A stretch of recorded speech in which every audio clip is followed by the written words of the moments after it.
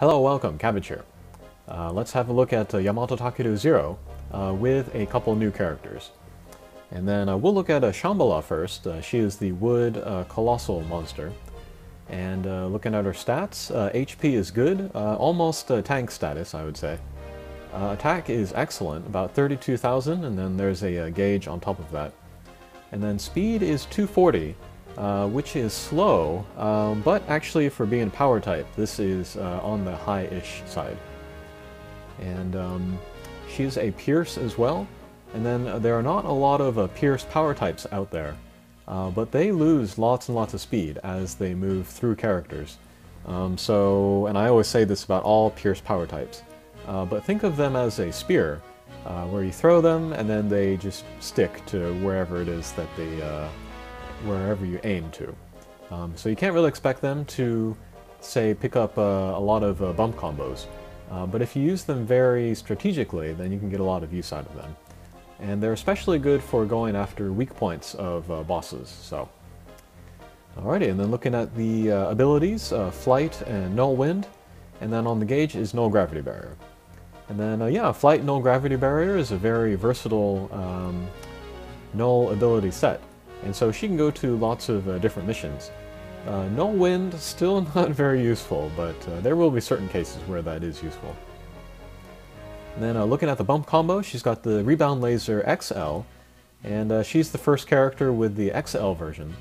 But since she is a power type, the strength of the bump combo goes down to the regular attack level. So it would be the same as Izanami. But since it's XL, the lasers would be much more thick. So it'll hit more guys and then also have better chances to get into weak points. So still pretty powerful if you can you know, get it all stacked up on top of itself. And then looking at the strike shot, this is a meteor strike shot. And this is pretty great for her because she's a Pierce, so she can pretty much hit whomever she aims for. And then actually her attack combined with her multiplier makes this the most powerful meteor strike shot in the game. This is even more than Agnamut or Zeus even. And yeah, so actually I could maybe bring her to Daikokuten and then do that meteor strike shot on the first stage with the masks, and maybe skip a gauge. But I'm not going to do that this time around. But yeah, if you use her with a speed-up character, that can really improve her meteor strike shot, and yeah, also just standard hits. So yeah, pretty strong character. Doesn't really play like any other Impossible or Colossal monster. Okay, well let's start the tape, and then we'll talk about my other new character here in a second. But yeah, we are going to Yamato Take Zero. Gimmicks here are mines and these needle panels. There's nothing that can be done about the needle panels except for just avoiding them altogether. And then mines, we want either Minesweeper or Flight.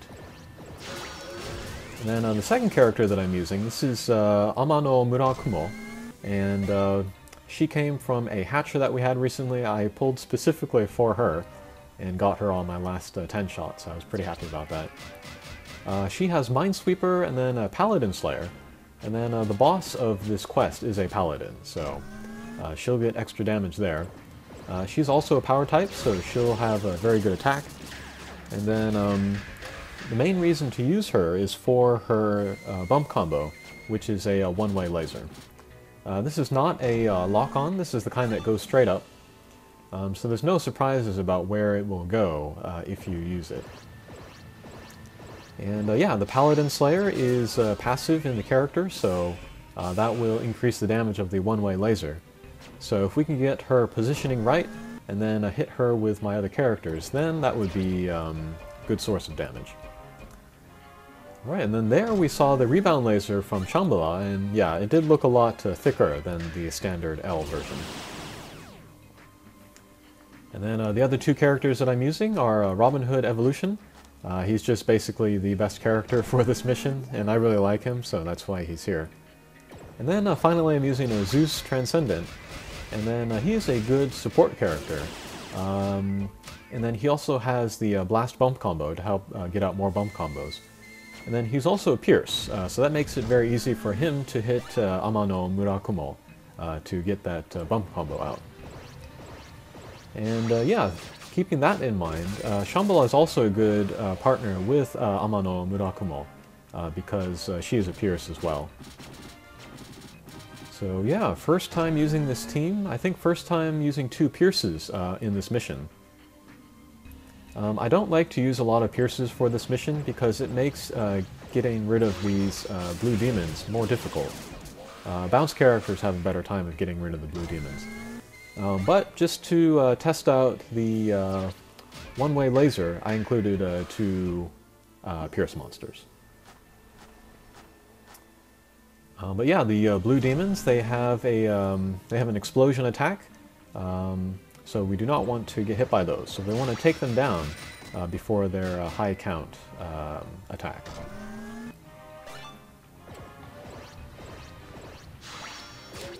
Alright, so positioning right now for Amano Murakumo is good. However, the character that we see there is a samurai, not a paladin. So no extra damage there. But still, pretty decent damage there from both Murakumo's strike shot, or bump combo, and also Shambhala's bump combo.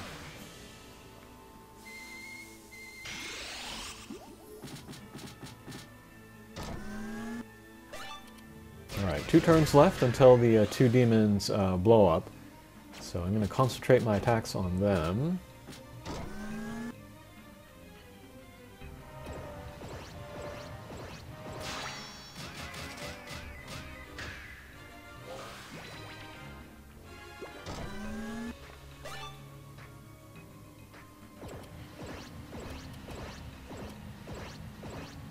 And then later on, or rather in the JP game right now, Merlin, the transcendent form of Merlin, will have the kind of the regular strength version of the Rebound Laser XL, and it's ridiculously strong. A lot of players were thinking that the kind of the era of the Rebound Laser was over, but after the release of Merlin, that changed a lot of people's minds.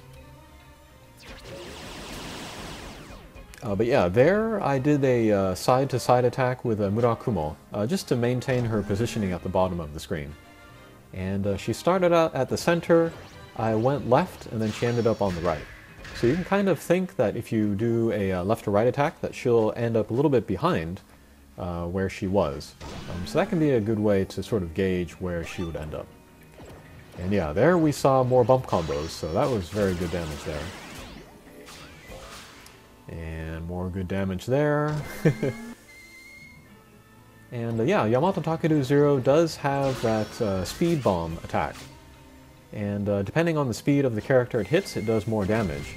Both Shambhala and Murakumo have very low speed, so we can expect a lot less damage from those 2. And yeah, we got through that first mini-boss stage pretty quickly. Let's see if we can do the same for this second stage. Okay, positioning looks good. Murakumo is right underneath the weak point, so let's hit that. Excellent.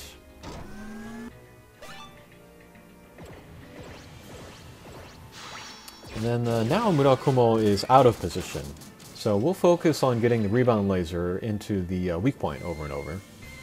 And that is more than enough. And yeah, I do feel that for this mission, Yamato Take Zero, the pre-boss stages are more difficult than the boss stages. Probably because I'm using the strike shots for all of the boss stages. But here I would like to position Murakumo, of course, at the bottom of the screen in the center, so that I can get in that laser there. And then here with a Robin Hood, I was trying to bounce off the top of Okita and get in between the 2 demons. Didn't quite happen, but we did get lots of attacks in everywhere, so that turned out okay.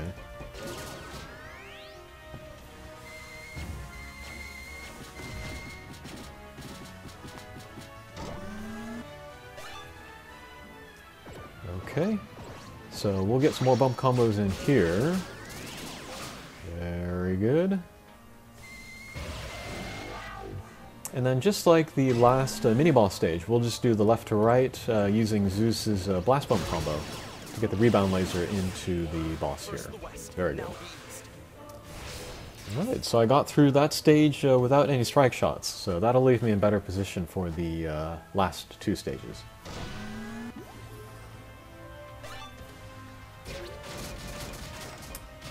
Okay. So we'll do a little bit of damage to the boss there, but more importantly, kind of maintain her positioning. And then we'll just clear the stage with Robin Hood Strike Shot. Okay, very good. Yeah, I do like this stage better to use Robin Hood Strike Shot because the boss is right next to the wall, and because I have all of my other strike shots left over. So let's use Zeus's Meteor Strike Shot. We'll hit all of these large targets and the boss, of course.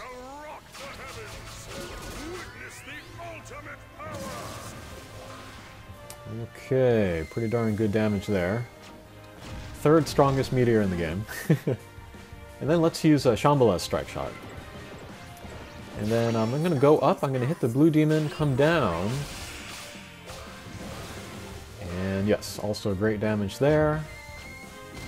And then that will leave me wide open to shoot Murakumo's Strike Shot. Okay. And that strike shot, that tackle strike shot, will do about 2 million damage in a boss's weak point. So a very strong bump combo. And it also charges up in 12 turns, so it's not a big deal to use it. And you can certainly use it for just positioning. Okay, so that was Yamato Take Zero with a couple of new characters. And yes, I'm feeling better and better about this mission all the time. Alright, we'll see you again. Thanks for watching. Take care.